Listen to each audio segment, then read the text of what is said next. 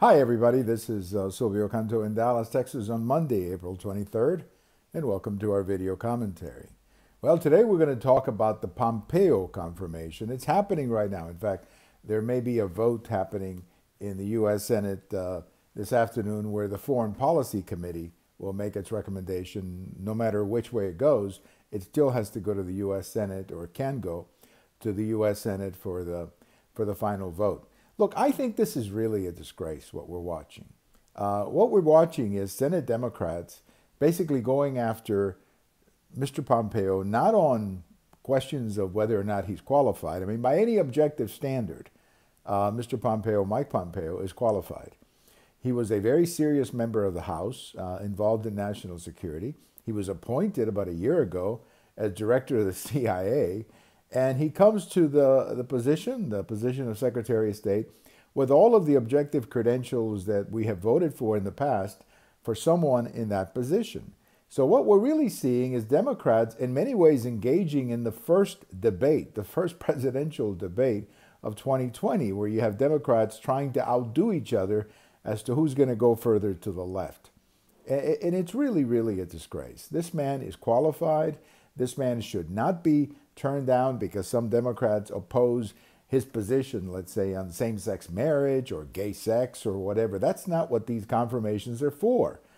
We have elections to settle those issues. These confirmations were never intended to be about political differences. They were intended to be about the qualifications of the individual. And as I said before, by any objective standard, Mike Pompeo is more than qualified to be Secretary of State. But there's a larger issue here, and I think a lot of Americans agree with me on this. I think a lot of people are getting sick and tired of everything in Washington being about politics. Look, we had an election in 2016.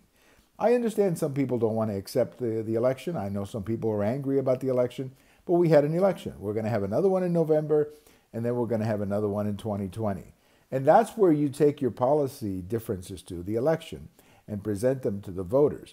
But I think it's insane. It's insane for the President of the United States of either party to nominate someone and have all of these debates, all about politics, nothing about whether or not the person is qualified or not, to have all of these debates that have nothing to do with the position he's being, nominated for.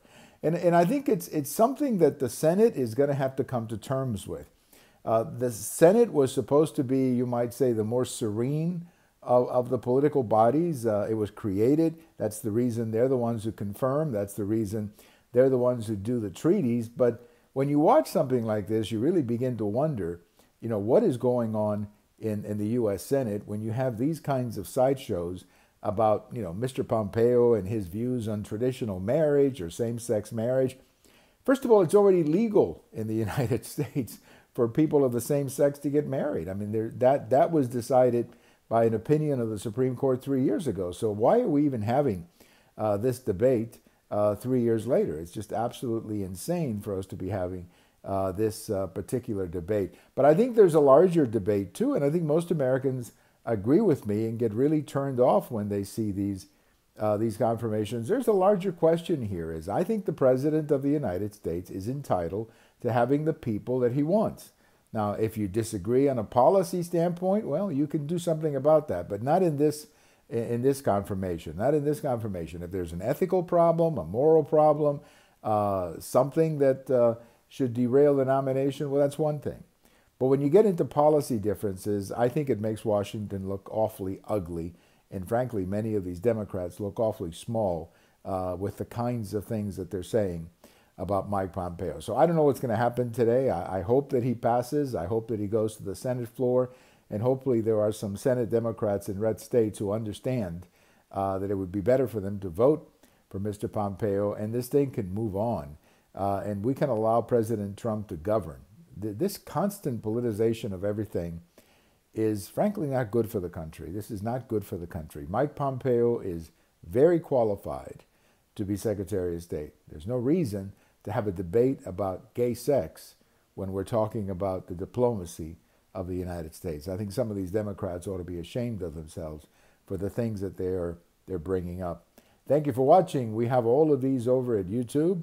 We have them on my Twitter, and we have them on my blog. Bye-bye, everybody.